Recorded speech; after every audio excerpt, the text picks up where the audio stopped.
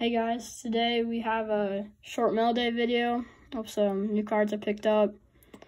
Very excited to get them. Got them for some pretty good prices, so yeah, let's get into it.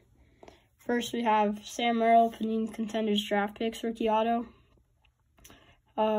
He's very good. He's very good at Utah State, so this is good. Got it for a couple dollars, so very cheap. It'll be fun to see how he pans out in the NBA. He was very good Utah State, so this is very cool to have. Next card, guy who played amazing in the bubble. So very good to have a card of his. Jamal Murray, base honors rookie card. Looks centered pretty well. Condition is pretty good.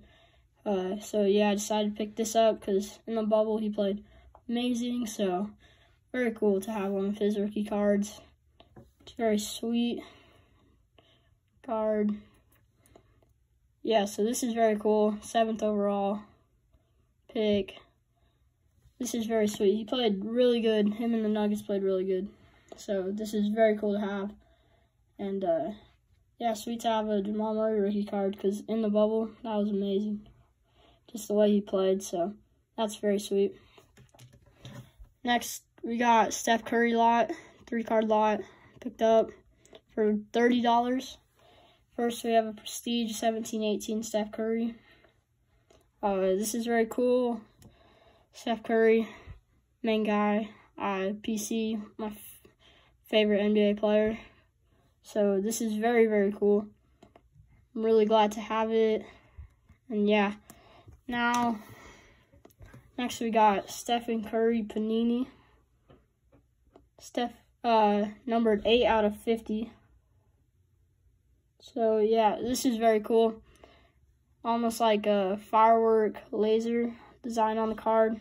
Very sweet. Yeah, Steph Curry, favorite NBA player. So this is very cool to have. Only 50 were made. Then last card, main reason why I bought the lot. Stephen Curry Panini Prism Silver. This card is awesome. I'm very happy to have it. Looks so cool. Centering looks really good. Overall, the condition is really good. 2019-2020 Prism. This card's awesome. And really glad to have it. Thinking of sending it to PSA to grade.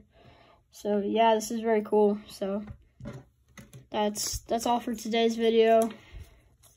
Got the new pickups, and yeah, very sweet to have. Make sure to like, comment, and subscribe. See you guys next time.